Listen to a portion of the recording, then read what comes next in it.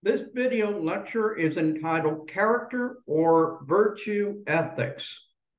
This video lecture is for the course Christian Worldview and Biblical Decision Making at the East Asia School of Theology. Now, in the previous lecture, we looked at two different ethical systems, consequentialist ethics and principle ethics. We looked at what these ethical approaches are, and then we evaluated them. We looked at their positives and negatives. So in this video lecture, we are going to look at character ethics, which is often also called virtue ethics.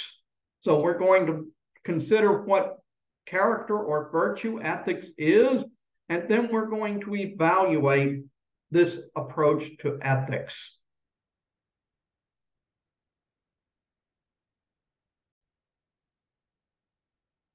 So let's consider how virtue ethics differs from consequentialist and principle ethics.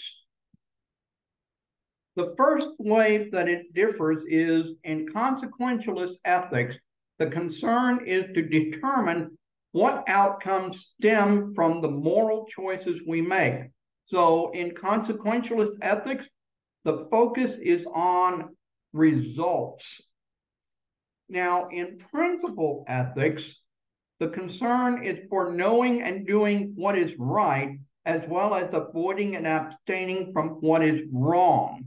So in principle ethics, the focus is on specific laws and principles. Now, character ethics is quite different because in character or virtue ethics, the focus and concern are on the general character of the person as it has been developed over time. The idea is that virtuous people exhibit certain characteristics that cannot be obtained easily or quickly. Virtues take time and effort to form, and once they do form, they become second nature. As Dennis Hollinger puts it in your textbook, character or virtue ethic argues that the traditional approaches of consequentialism and principle ethics are not only wrong-headed in their foundations and methodologies, but they also ask the wrong questions about ethics and the moral life. The key issue is not what ought we to do, but rather what ought we to be. The kind of people we are, as evidenced by our virtues, firmly implanted within, is the heart and essence of ethics. So this is what virtue ethics is about. So in the past 50 to 60 years especially, this view, character ethics, has enjoyed a significant resurgence of interest in the arena of philosophical ethics. Some important proponents of this view include Aristotle, Stanley Hauerwas, Alistair MacIntyre, and Carol Gilligan. There are many other advocates of virtue ethics as well. So here are some possible supporting biblical passages to support virtue ethics. One of these is 1 Samuel 16:7, which says, "The Lord does not look at the things man looks at. Man looks at the outward appearance, but the Lord looks at the heart." And then in Mark 7:21 to 23, Jesus tells his disciples, "For from within, out of men's heart, come evil thoughts, sexual immorality, theft, murder, adultery, greed, malice, deceit, lewdness, envy, slander, arrogance, and folly. All these evils come from inside and make a man unclean. So these are some biblical passages that can be used to support virtue ethics. And they talk about how what's important is not just our outward actions, but more importantly, the character that leads to these outward actions. So let's look at some key aspects of virtue ethics. One of the key aspects of virtue ethics is that moral living involves more than an isolated concern about individual ethical choices. That is to say, moral choices are made on the basis of a person's character and are not atomistic, arbitrary, or made in some sort of volitional vacuum. They have a context and a history, which leads us to the next point. Character is shaped over long periods of time within the context of communities and the important stories that people live out and tell one another. But this requires a discussion of the many knotty questions surrounding the nature of being, also known as ontology.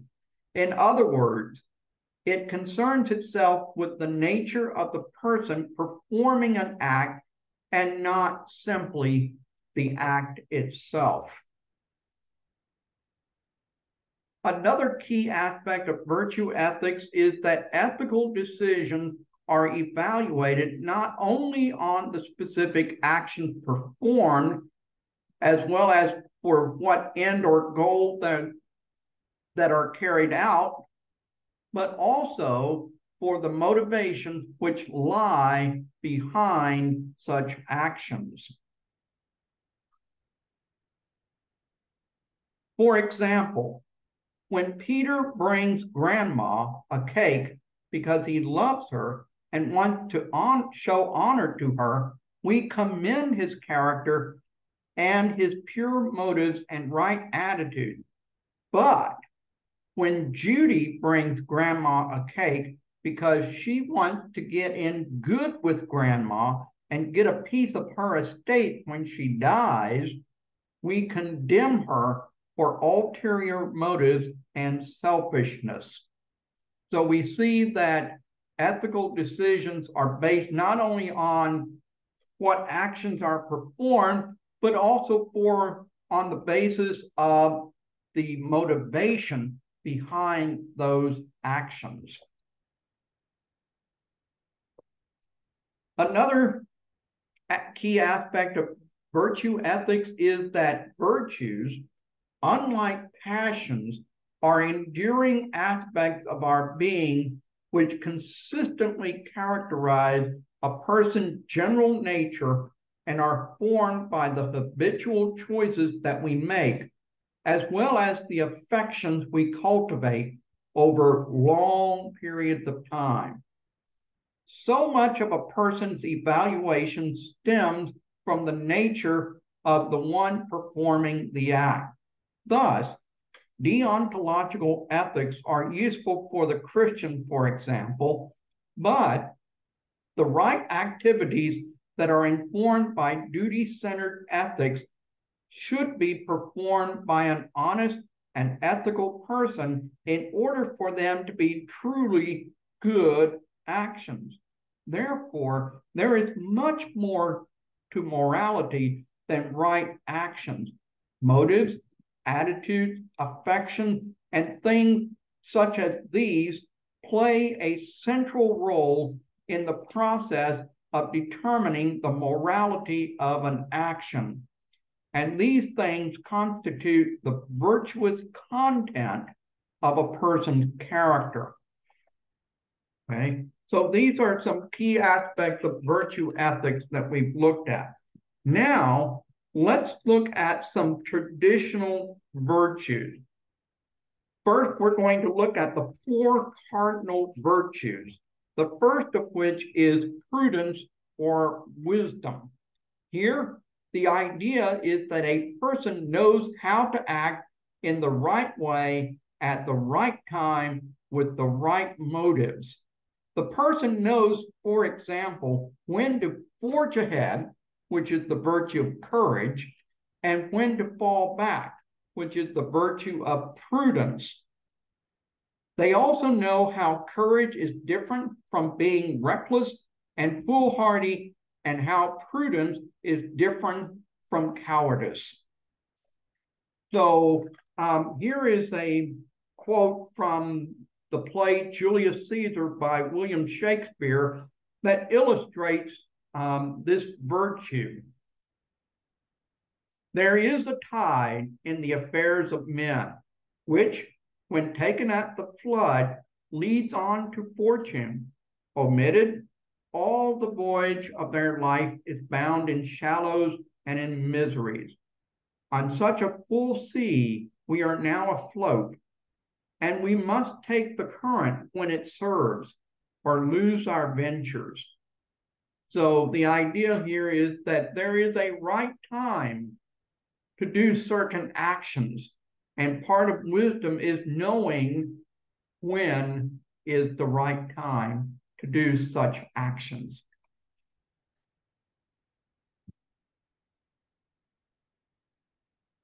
A second cardinal principle is temperance.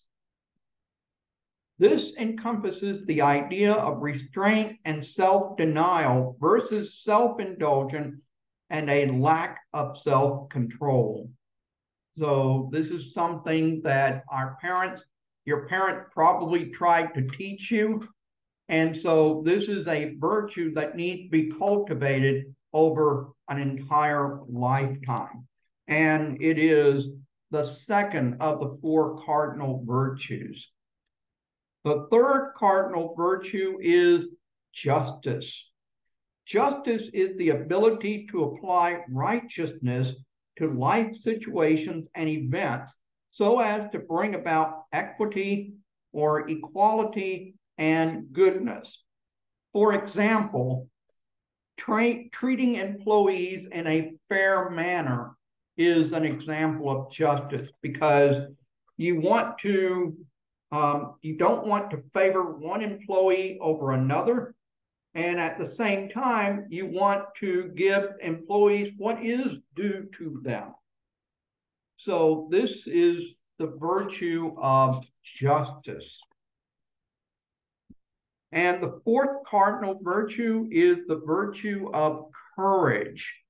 This is not the absence of fear, but the refusal to let fear have the final say, and to trust that moving forward in a situation is the best course of action to bring about the best results and outcome.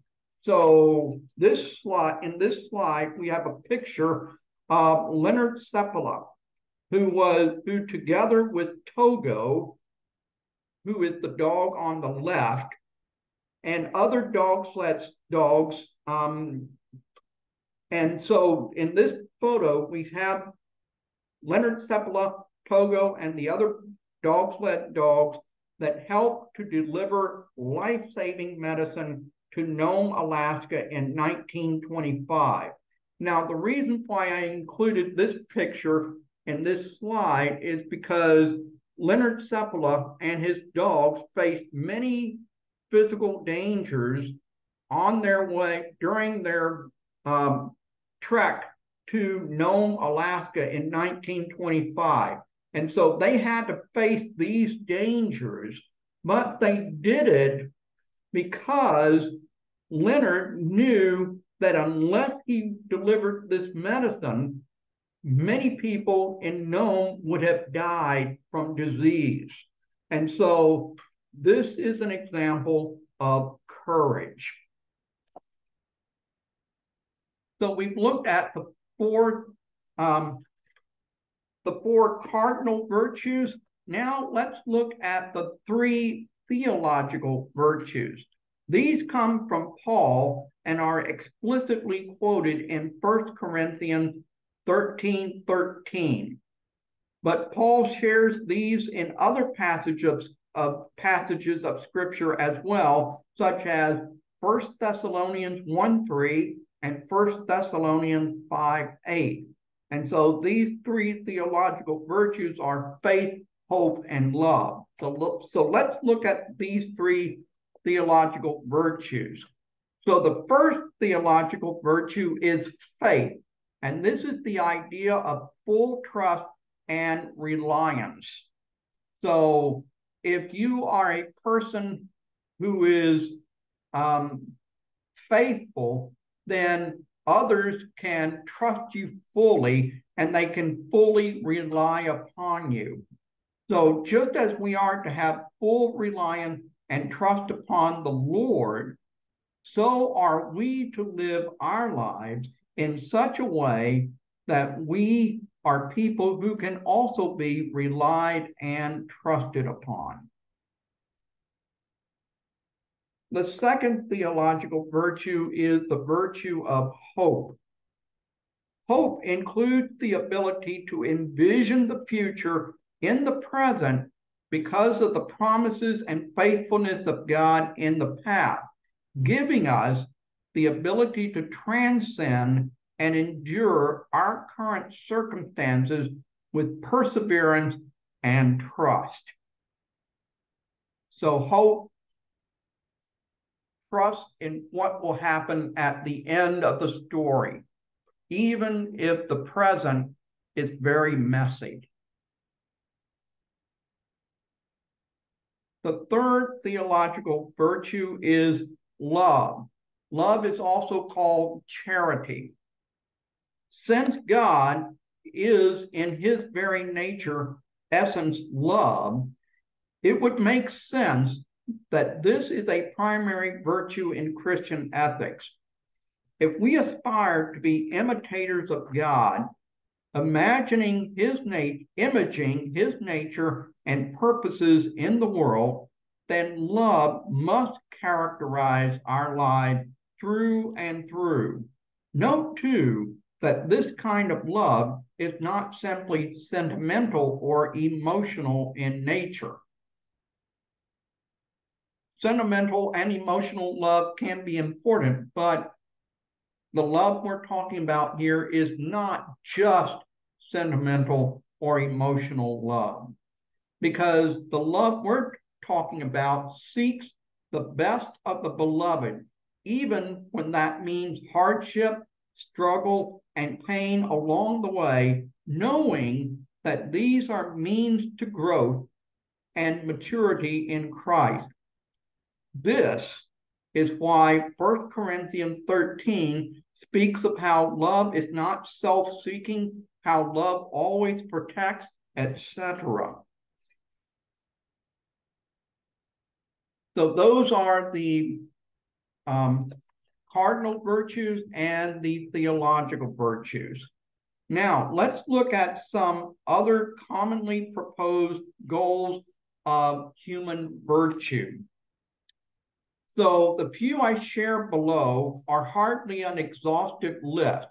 For example, I will not mention such things as Epicurean tempered pleasure seeking, which might be deemed peace of mind, or what could be called Stoic resigned self-control, or even Plotinus's unity with the divine.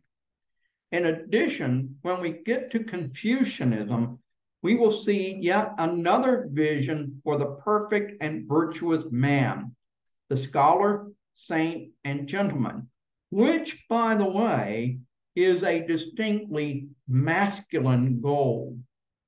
There are others as well, of course. The point is not to seek a comprehensive listing of possible goals for becoming a virtuous person. The point being illustrated here is that the concept of virtue is not without a history, nor without a need to provide specific content as to what constitutes a virtuous person and a virtuous lifestyle, both through time as well as in the contemporary context. So, one commonly proposed goal of virtue is goodness, and this is according to Plato. So this goal comes from Plato, and it is important to note here that the Platonic concept of goodness is not like the typical way we define or understand goodness.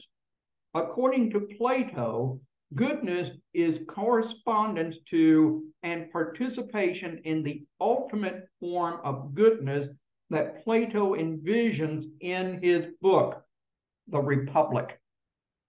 As such, it includes pure reason and clarity of understanding that the world, according to Plato, is but a shadow of the real. So that's, in this system, detachment from earthly pleasures and a deep contemplation of the good, that's good with a capital G, is the goal of the virtuous life. So this is what goodness is according to Plato. And this has been one proposed goal for the virtuous life. Another proposed goal for the virtuous life is happiness or well-being. And this goal originally comes from Aristotle and brings with it the idea that we are designed for certain ends. There is a goal, a teleos, toward which we must strive, and by doing so, we draw nearer and nearer to the virtuous goal of human well-being and flourishing. The teleos includes excellence in rationality, that is, knowing what is good and right, but also excellence in the directing of the will or choosing what is right. But the goal is more than merely moral. It includes a practical and functional element as well that is not strictly related to moral issues. In contemporary life, Americans, for example, have seized on this ideal. For example, in the U.S. Constitution, actually the Declaration of Independence, we find the word life, liberty, and the pursuit of happiness. And Americans, in turn, interpret this term, happiness, in a very individualistic and unrestricted manner, but without any clear sense of an internal design or directedness towards something specific other than finding ways to feel pleasure and avoid pain. So, it is not at all clear how happiness is achieved in this case, or where people are supposed to direct their energies to avoid certain actions and pursue others which will result in happiness. And because of secularism, many people tragically and often unconsciously believe that material pursuits and acquisitions are the means to find happiness. And sad to say, Christians are far from immune from this kind of thinking. Another proposed goal for virtue is that of holiness or Christ-likeness. This is, of course, a distinctly Christian and biblical approach, a distinctly biblical and Christian goal. But since this is a Christian ethics course, it is appropriate to mention it here. So let's evaluate virtue ethics. As virtue ethics rightly emphasizes, ethical choice decisions involve more than isolated actions and must also assess the overall motives and intention, as well as the character of the person making the ethical choices. So, in other words, doing the right thing for the wrong reason is still an immoral act. So, virtue ethics rightly concerns itself with coupling or connecting ethical oughts with the moral agent. So that is definitely something positive about virtue ethics. Biblically speaking, God is far more concerned with the heart, the inner being of a person, than he is with simply their external actions. The legalist, on the other hand, is concerned about the ethical actions we perform, but God is concerned with the overall orientation of our whole lives. So this is another positive aspect of virtue ethics. Virtue ethics also recognizes the communal and contextual nature of ethics, namely that we always come from somewhere and are inextricably embedded within living and extended communities. There is no ethical view from nowhere, even within Christian ethics, for even the scriptures are contextual and historical in nature. However, as will be noted below, this does not mean that there is no transcendent reference point. So those are some positive aspects of virtue ethics. Now let's examine some negative aspects of virtue ethics. The first problem with virtue ethics is the tendency to overemphasize character and de-emphasize actions. So there is an unfortunate tendency in virtue ethics to almost ignore doing, that is, the deontological aspect of ethics, in order to focus on the being or the ontological character aspect of ethics. Now, it is still quite possible for a person of excellent overall character, perhaps only occasionally, to do what is morally wrong.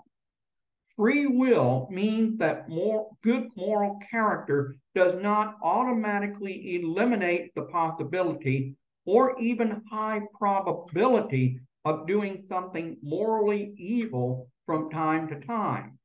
If so, the action is still wrong, even if the overall character of the person is good, well-formed, and generally consistent. So the example I would give here is the example that we see at the beginning of the chapter on virtue ethics in our textbook, where it describes a person, a man who has been married and has been very faithful to his wife for many, many years. This is a man who has a long record of being very virtuous, of having very virtuous behavior. But then, while he is on a business trip, he has one weak moment when he commits infidelity, when he commits adultery with another woman at his hotel. And so the question then becomes, does this moment of infidelity negate all these years of virtuous living? And so this is the problem with virtue ethics, because it does have a tendency to overemphasize character and de-emphasize action. Because yes, this man has a long history of being virtuous, but that does not mean that we should overlook this one night of infidelity. because that action is a grave error, a grave mistake, and it is morally wrong. So while there is no need to place the assessment of individual acts against the question of a person's character, because they may be complementary, this is all too often what virtue ethicists tend to do. Principles and virtues can, after all, be complementary, even necessarily so, rather than set in opposition to one another. Okay, so this is the first problem with virtue ethics. A second problem with virtue ethics is the tendency to overemphasize ethical narratives and de-emphasize ethical propositions and principles. Okay, so here again, there is an unfortunate tendency to set narrative against propositions and principles. In other words, virtue ethicists would emphasize the ethical narratives in the Bible over and above the and de-emphasize the propositional passages in the Bible, propositional passages such as, say, the Ten Commandments or even the Sermon on the Mount.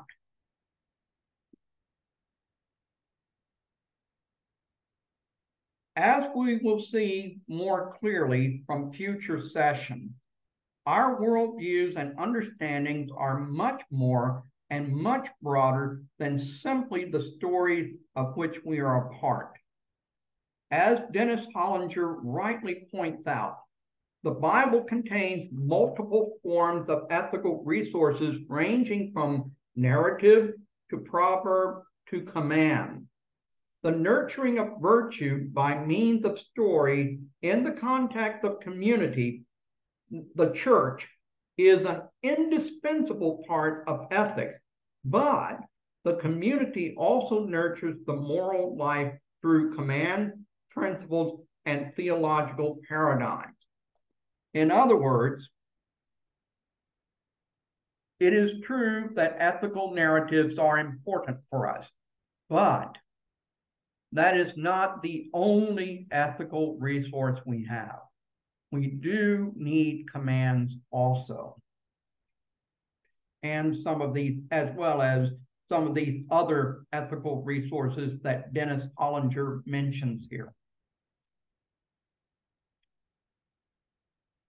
Another problem with virtue ethics is the tendency to overemphasize community and de-emphasize transcendence in ethics.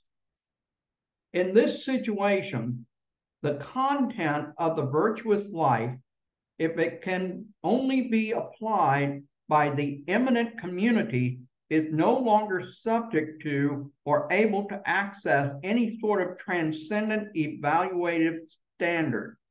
It would seem that we would be pushed toward communally based, that is, cultural ethical relativism, versus just an individualistic relativism. So I think many of us would agree that individualistic relativism is problematic. Well, so is cultural ethical relativism. To assess and determine virtue requires some sort of evaluative standard of what constitutes a good motive and attitude coupled with a good action. Why should one so-called virtue, hospitality towards strangers, for example, and not some other so-called virtue, treachery towards strangers, for example, be embraced by the community and or the individual? And the example I have here is of Don Richardson, who was a missionary to the Sawi in Irian Jaya. And in his book, the peace child, he tells the story of his experience there. And at one point, he was telling the story of the gospel to the Sawi. And so he was telling the story of Jesus's life to them. And when Don Richardson came to the part about Judas's betrayal of Jesus, he encountered a very unusual response, because when the Sawi heard about Judas's betrayal, they began laughing. And the reason why they laughed was because in their culture, betrayal was considered a highly valued virtue.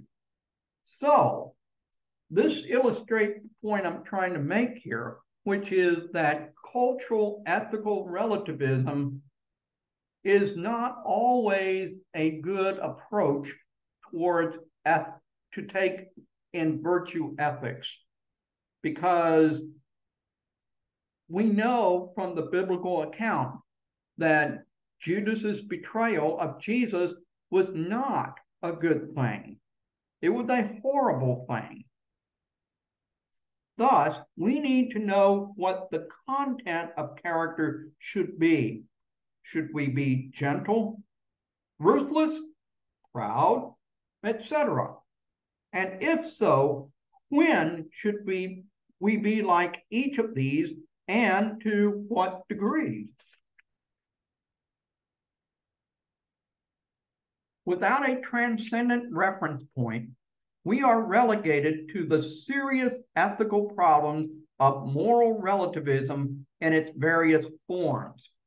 Again, to quote Hollinger, he wrote, "As Christians, we must assert that there is transcendent reality beyond the community's self-understanding, and that reality can be known and experienced through God's self-disclosure in the written and incarnate word. That divine revelation is itself a reflection of the ultimate foundation for ethics, the triune God." So, I want to give you a few final words. An action is morally good when it is performed by the right kind of person for the right reasons at the right time, in the right place, in the right way, to the right degree or extent, to try and bring out the right result. I should add, however, that while the result or outcome matters and should be taken into account, it ultimately does not determine the morality of the decision, since it cannot be controlled by the moral actor or agent. Christians recognize all forms of ethical decision-making to greater and lesser degrees, with the possible exception of strict relativism. Of course, by its nature, Christianity does tend to be more oriented toward virtue and deontological or principle ethics.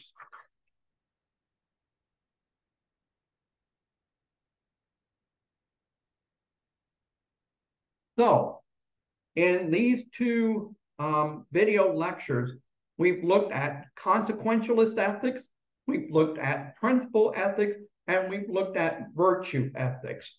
We've seen what kind of ethics is proposed by each system, and we've also evaluated each of these ethical systems. We've looked at their positive aspects, and we've looked at their negative aspects.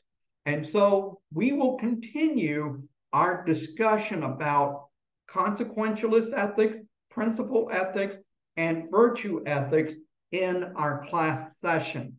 So please come to class ready to talk about these three systems of ethics. And if you have any questions, you might want to write them before class so that you can remember what questions you have. and I look forward to seeing you in class. Goodbye.